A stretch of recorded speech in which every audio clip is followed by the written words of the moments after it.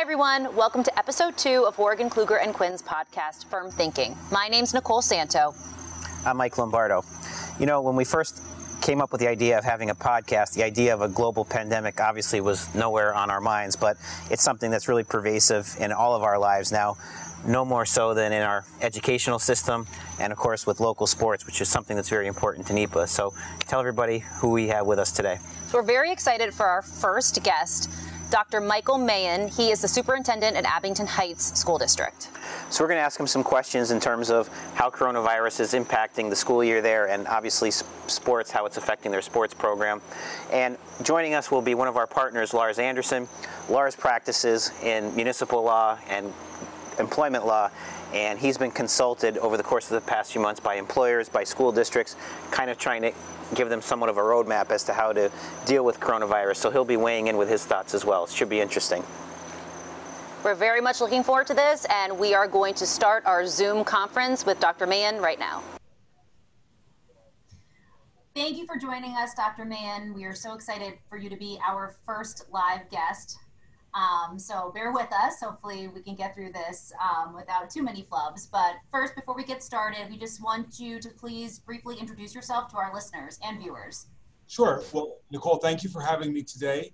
My name is Mike Mahon. It's my privilege to be superintendent of the Abington Heights School District, where I've been for, this is my 17th year now. And, before that, I had been superintendent in Wyalusing Area School District, and a school administrator and a teacher in a number of different places. So, that's in a nutshell. I'm a resident of South Abington Township here in the district, and I'm looking very much forward to our conversation today. Dr. Mahon, Mike Lombardo, let me, just to give everybody some kind of a window into your background a little bit. The podcast is a little bit of a different medium that we're kind of experimenting. So we kind of want to go off the beaten path a little bit. Let's give our listeners a little bit more insight into your background. Now, what part of the state are you originally from? I was born and raised in Scranton, Pennsylvania, as were my mom and dad and my grandparents. So I'm a Scranton person from way back. So that's what I was wondering. So as far as the Abington district goes, you're an outsider, but not really an outsider. You're from the area. That's right. I'm outsider as in I grew up on the other side of the notch. Right. No, I'm very comfortable with Lackawanna County. And where did you go to school? I went to school at Nativity of Our Lord Grade School in Southside. I'm a graduate of Scranton Prep. I started my career as a science teacher, having gone to the University of Scranton. I followed that up with some time as a principal and assistant principal at a number of places where I also received my certification there at the University of Scranton. I worked hard at Marywood for a PhD, and I recently completed an MBA from the University of Massachusetts Amherst. And I very much enjoy the work I do in a great district right now where I'm privileged to work. That's a great background. Now let me ask you, this is something that I'm interested in. In addition to being a lawyer, I also serve on city council in Pittston. And a lot of times when I'm out and about, obviously you're running your constituents and they want to ask you questions and different issues that might come up. How do you handle that? Does that happen to you when you're out and about? Being the superintendent of the school district, that's a pretty prominent position in the community. Does that happen? And if so, how do you handle it? Well, it happens all the time. And it's great, because having lived in this community for, about 20 years and having worked in this job, you're right, a lot of people know you. And first I'll say that people are just very kind.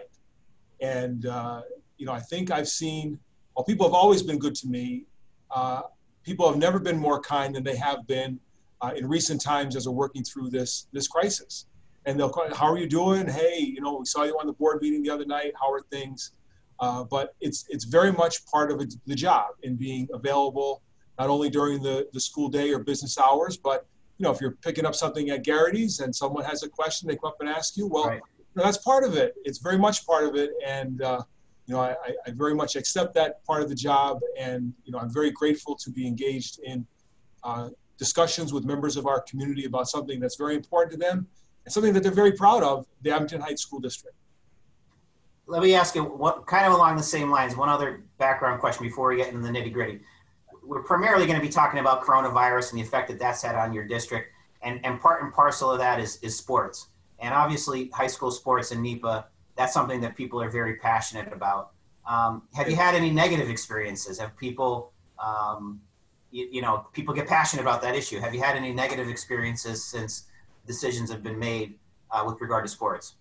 Well, I wouldn't categorize them as negative, but I totally understand that, students and parents who have worked all their life to get to a point where they want to participate in their soccer or their football or their field hockey, whatever it happens to be, and to have that rug pulled out from under them, that's an emotional experience. And particularly today, that Abington Heights is maybe not alone, but we are among a small number of school districts that are not participating, and they see it going on in other areas. That's upsetting to them. I totally get it. I very much respect the fact that they feel strongly about it, and they voice, those strong feelings to me, and I do nothing but respect it. I told some that, if I were a senior in high school and this was my senior football season, I'd be out holding the sign too, wanting to participate. So again, I don't view those as negative, but very definitely people have expressed some very strong opinions about the issue of sports. Your spirits seem up. You seem like you're keeping a really good attitude about it. I'm good. I'm great. I'll tell you who has the hard job is our teachers and our parents and our students, right? I mean, I'm in an office. I could kind of manage one thing at a time, but they're out really hammering away. The teachers are, dealing with some new technology. Parents, are home, or they're dealing with conflicts between their job and trying to take care of their kids. So I'm really great. And it's just the worry I have for the challenges this is presenting to our parents, to our students, to our teachers, and just to our broader community. As the saying goes, heavy is the head that wears the crown. Not really. No, I'm good. I thank you for saying it. And a lot of people say, hey, Mike, how you doing? And I'm doing great. It's just a matter of, working putting a lot of hours, as all school administrators are at this time, but we're doing it for good reasons, and we're being inspired by, our parents and our students and our teachers who are plugging it, doing the thing where the rubber hits the road. And again, I'm very upbeat about what I've been seeing as far as what's happening in our schools and in our community. So we don't have a lot of time here, so let me kick it over to Nicole to get into some nitty-gritty in terms of how you're dealing with coronavirus. Nicole? Sure. So Dr. Mahon, obviously Abington has chosen to go virtual, at least for the first month or so of school. We wanted to ask you how you got to that decision, how you were able to make that difficult decision. And now I think you're 2 days in. We also want to see how it's going. All right. Well, first, it's a very hard decision. And you don't want to come down and say, all right, this is the right move to make. There's a lot of different views of it. And in looking at our school board, looked at all the information. We provided them with a lot, and they, researched on their own. And the view that we took was that we have to get our doors open, no doubt, right? But we also know that during the course of this year, it's very likely, or at least possible, that we'll have to shift from one mode of instruction to the other, depending upon how things go. And the idea is that we would begin with a virtual beginning where all of our students are home, all of our classes are virtual. And then in a short period of time, we would hopefully master that approach, get all the equipment out, get through the bugs, and then get everyone back in the hybrid model on October 5th. And then this way, if some point during the year we had to go back to virtual, we would have had a good experience getting a good solid start, and then being able to transition seamlessly back to virtual, which we would hope not would happen, but we know that's a very real possibility. And how has it gone? So you're 2 days in now, right? Right. How's it going? We are 2 days in, and we have not been without our challenges.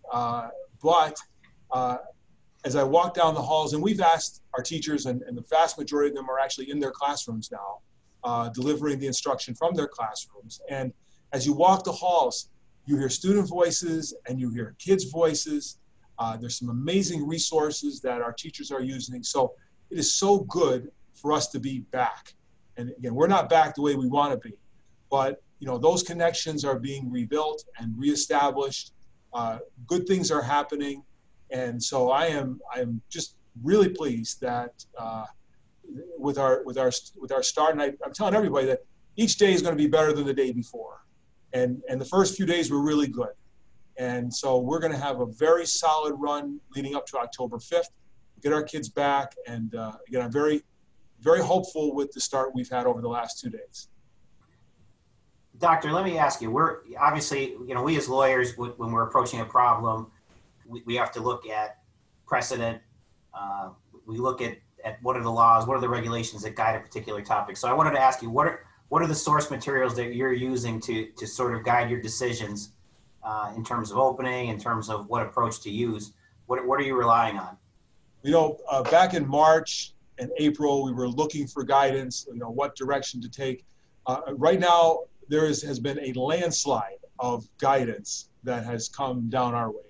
The CDC has put out some very valuable documents as far as general safety practices for us, and the Pennsylvania Department of Education and the Pennsylvania Department of Health, especially as of late, have been putting out some very useful documents that guide our decision making regarding what happens if we have some cases in the school.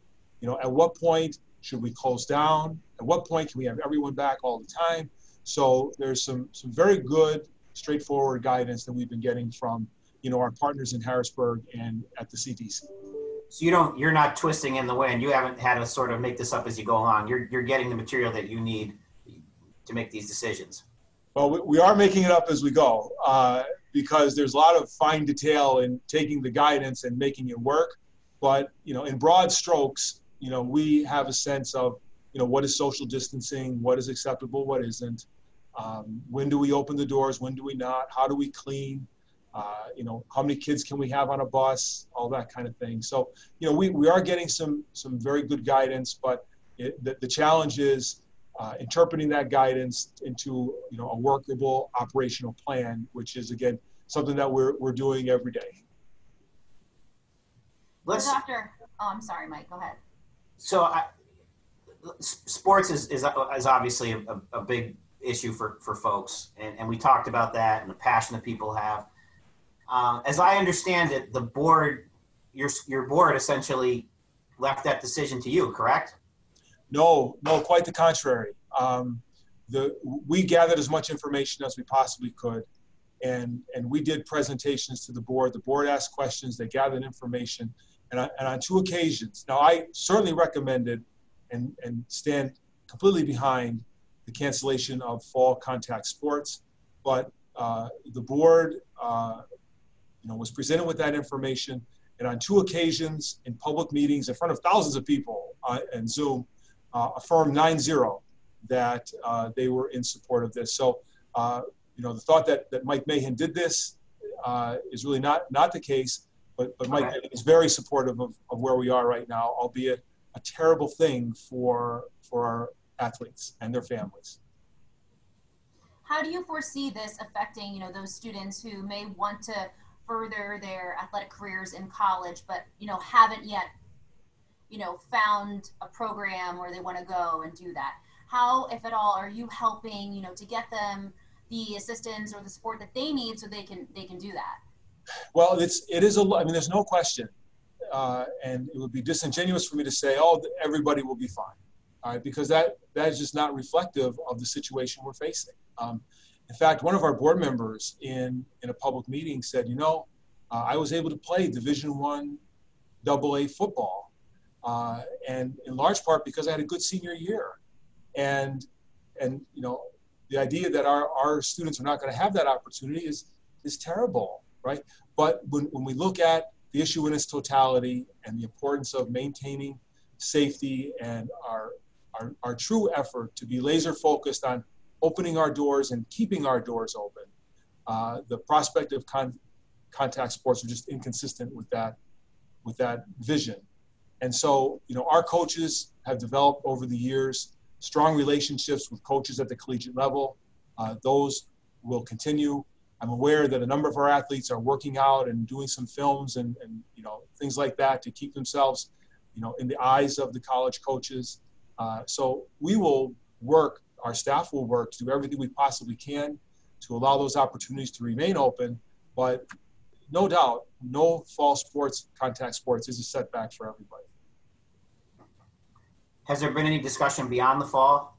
Or I guess it's just a wait and see approach? It is a wait and see approach. I mean, the governor, the Pennsylvania Department of Ed and the Department of Health have put out, a blanket statement saying they strongly recommend against having any sports until January 1st. In our case, we set kind of a standard to say that we will allow any sport to continue that can match the social distancing protocols that we would expect in our classrooms.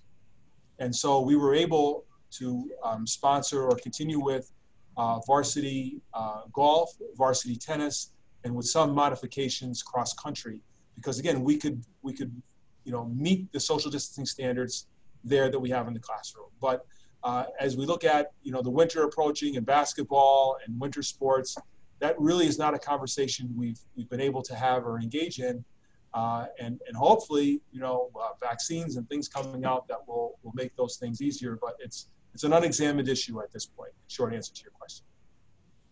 Let me bring Lars into the discussion. Lars has been used as a resource for a number of different schools and municipalities because, again, there's no playbook that we have that we can go to navigate this. So Lars, what are some of the issues that you've been seeing that some of our clients have been coming to you with? And we'll see if Dr. Mahon has been having some of those similar issues and how he's been handling them. As Dr. Mahon said, the state in the beginning was a little slow at getting guidance out, but has gotten out some very good guidance recently. But when you look at a lot of that guidance, it has to do with there's no one size fits all approach. So everyone has to adjust it to how it's going to work for them.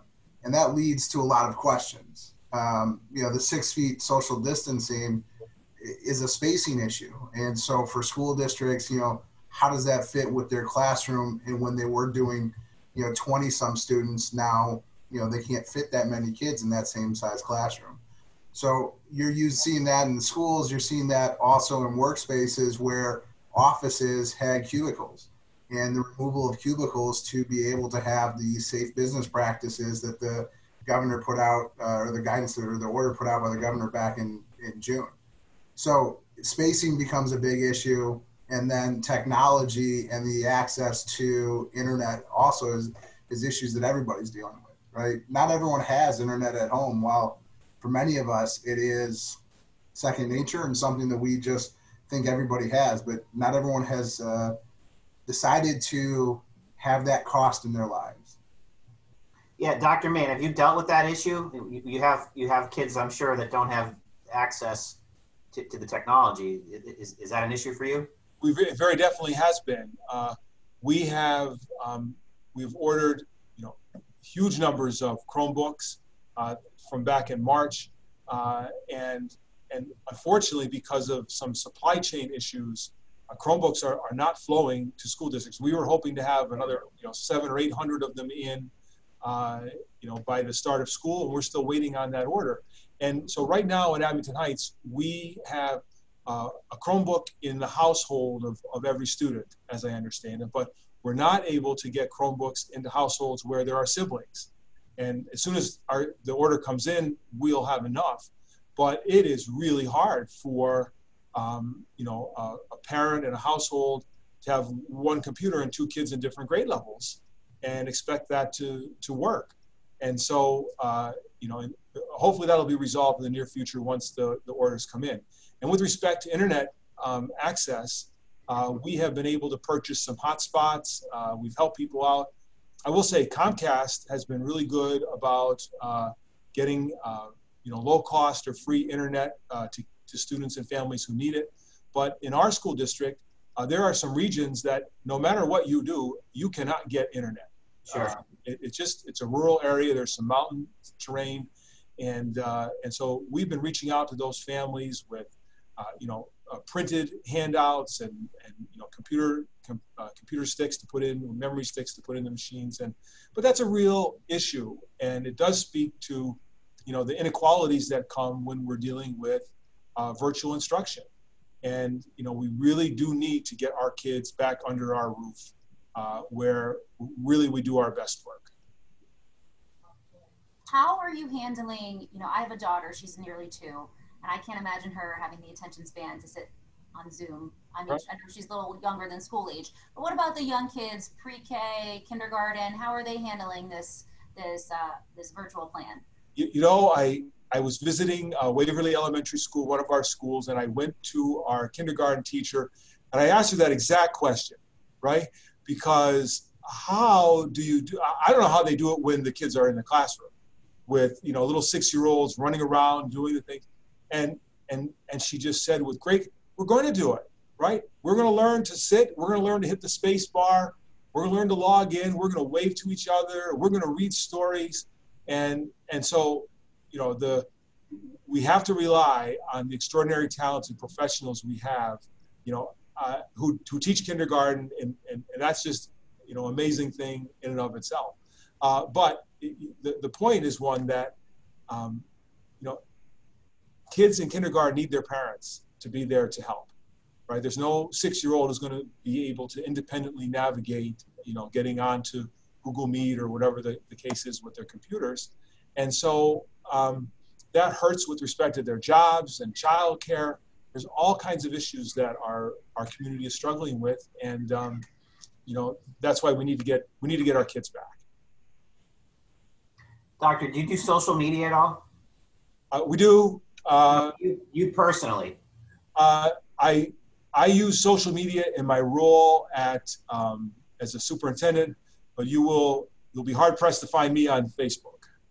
The reason I ask you that question is just to kind of see have you been getting feedback, and that's where everybody goes, right? That's like the town square now is Facebook, Instagram, etc. That's where people go to express their opinions.